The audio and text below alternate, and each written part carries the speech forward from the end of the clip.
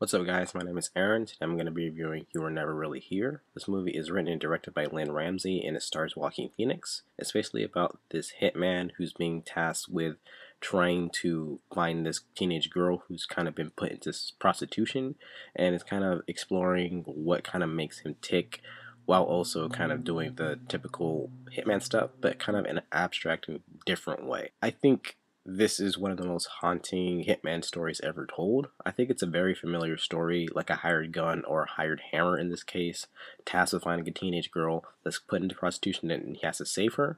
I think Lynne Ramsay's aversions to the typical, and she has like a really highly abstract filmmaking, really makes this feel like a really ultimately personal and kind of unique movie. The movie is very low on dialogue from Joaquin's character Joe, kind of focusing on what makes him tick in a kind of abnormal way.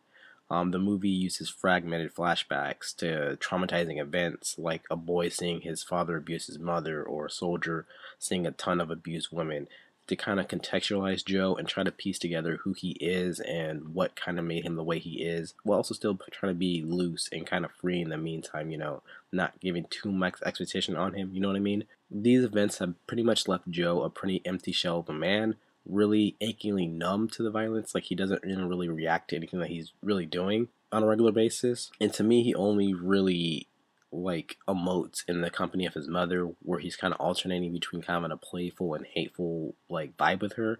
I think those scenes are basically the only levity in this movie. But you can see that under the surface that Joe is kind of fraught with his predicament and kind of racked and tortured with the reality of his actions and who he is as a person. And I think Joaquin Phoenix is in top form here. I think that he always kind of excels as playing these really unhinged men who seem like a wounded boy at the core, and this is definitely like a heightened version of it.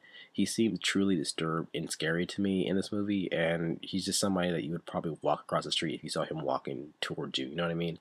And even though I don't think Phoenix has the most intimidating frame, he just dominates the screen, and it just seems like a guy that you don't want to mess with in the hitman scenes. You really get a sense of what makes Joe tick through Ramsay's eccentric filmmaking choices, and it makes it a rewarding character study, also as just like a thrilling movie. Her playing with the tropes kind of continues to the action shown on screen. Almost all of it is either done like off camera, kind of showing like the aftermath of Joe's actions, or kind of obscured through weird choices. This really makes you think of the process of what he does, his work, how personal he is when he, bludgeons somebody to death, and the ramifications of his action. It just kind of puts you in his shoes in a really disturbing way that you just really contextualize what he's doing. You know what I mean? There's no like stylization or romanticism about the way that he does his things, like in John Wick or something like that. You just feel every single choice Joe makes here, and it's just really chilling to think about it. Even like the set piece of the movie, which is all shot on like these CCTV cameras that are kind of for security, and it's really like kind of jerkily and haphazardly edited, while also being set to like a 50s pop song. It's technically flat to watch, but it's just like so gripping because like you're seeing him like bludgeoning people to death, but it's like just so weird and the rhythm is so like off, you know what I mean? But it just works. I don't know. It's just really kind of creative filmmaking, I think. I think the music is also phenomenally done too, scored by Johnny Greenwood, and it's just so unsettling and creepy to me, utilizing a lot of different genres that are kind of skeletal in tone that really keep you on the edge of the seat. I think it's one of the best scores I've ever heard, and mixed with the visuals on screen, it's transcending. And I also think that Sandy's Necklace is probably the best song on this. I also love that the movie doesn't really try to make a commentary on Joe or like Hitman in general. It just kind of shows the images and kind of lets the viewer attach meaning to whatever they're seeing. There are some things I can see that's deterring about this movie, like it's just a really weird movie, really abstract and really kind of different. But that's what I like about it. I think that doing this type of inversion of the tropes really makes this a unique movie, and to me, I didn't have any problems with it, and I like want to rewatch it right now.